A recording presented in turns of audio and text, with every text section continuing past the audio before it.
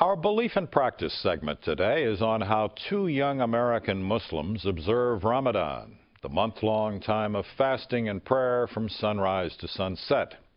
Zuleha and Khazer Hussein of Northern Virginia told us about both their daytime practices, which can include an hour or more of reading the Quran, and their evening meal, which can become a party. The obvious difference between Ramadan and the other months is that your whole schedule is changed. You're eating twice a day at odd times of the day. The first is the early morning breakfast. Muslims are not ascetics. They don't prescribe monasteries. You're supposed to engage in worldly life as well as the spiritual life. During the month of Ramadan, in addition to the prayer, you have fasting. So it comes back to having a better focus on what's really important in life. Allahu Akbar. Ramadan is, for me, like a spiritual tune-up.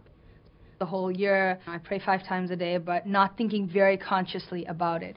Allahu Akbar. Fasting, for me, is a constant prayer that you're engaged in throughout the day. For 12 hours or more, you're praying. The 10 minutes that you do, for example, in the morning, is now extended to a continuous prayer called the fast. There's no God except Allah, and this is the truth. Living in America, you will not probably hear the call to prayer from a mosque nearby. When I'm at work, the easiest way is to look it up online. There are some good websites which you put in your zip code, and it'll tell you these are the times for your prayer. Do you want to pray? It's 1 o'clock. Spirituality in Islam is about how close you are to God. I consider Allah to be my friend. When I'm praying, for example, it's more like a conversation, not of equals. Of course, God is superior. He's the Almighty. Inshallah. For me, my relationship with God really comes from the Quran. Muslims feel that those are the literal words of God. So when we recite the Quran, which is the recommended way, it's really speaking the words of God. It's having this dialogue with your Creator.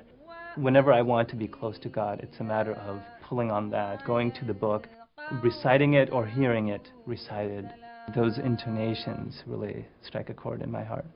Because the Quran was sent down during this month, it is prescribed to read the entire book. It's very conveniently divided into 30 chapters, 1 chapter a day. In the States, we have a lot of options when it comes to breaking the fast. There's typically sponsored dinner, so everyone has the breaking of the fast, the prayer, as well as the meal. Before breaking the fast, there's a very nice prayer. Allahumma laka sumna wa bika amanna. The Holy Prophet, peace be upon him, broke his fast with dates and water. Especially in America, I think that Ramadan is as spiritual and as family-oriented and friends-oriented as you want it to be. I could sit at home and break my fast, but the celebratory feeling, the holiday spirit, comes when you meet with family and friends. That in itself adds to the spirituality of the month.